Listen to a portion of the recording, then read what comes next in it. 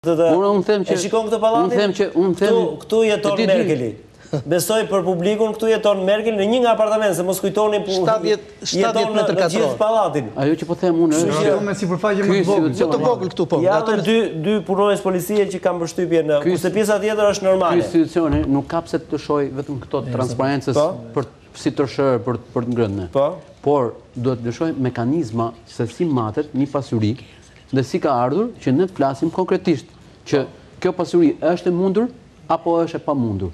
Sepse duke na dhënë vetëm këtë, ne diskutojmë, i bëjmë gjithë e duhet dhe nuk Baçi nuk krijon një ide vetëm nga kjo. Absolutisht jo, mund të krijojmë ide të gabuar dhe mund të na rroki ajo, hajtë të diskutojmë si të pasur.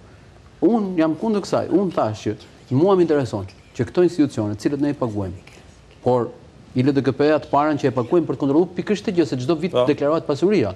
Pastaj kjo do të shkojë se ka pas një debat shumë madh midis Lallës dhe Ganit, ndërkohë që më përpara ai kur ishte vetë në krye të ILDKP-s akuzonte prokurorin që nuk hapnin çështjet e pasurive. Pra kjo ka zier në Shqipëri. Nuk është se ne që kemi punuar në media, e dim që ka vite që ky debati pse nuk unë çoj ty denoncimin ti nuk e heton kush e mbyll, a nuk i shkoi unë deri në fund, a e kanë përdorur këto median, a kanë qenë të përdorur nga ana.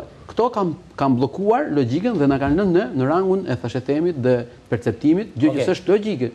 Unë të doja të diskutonim mekanizmin atë që thotë. Ka një mekanizëm, ka një mekanizëm. Mekanizmi nuk funksionon. Le të themi që jemi në këto kushte. Për atë jemi. Nëse duam që nga gjithë këto që po themi, të arrim të kemi një mendim pozitiv çfarë mund të bëhet më vonë, sepse kjo ILDKPKI që mund të ketë edhe 80, edhe 90 në punës, edhe të trajnuar mirë, sepse janë vërshuar donatorët gjatë këtyre viteve të fundit, Denis, për t'i trajnuar këta njerëz. Plus parave që marrin nga xhepat e gjithë neve si taksipërkues.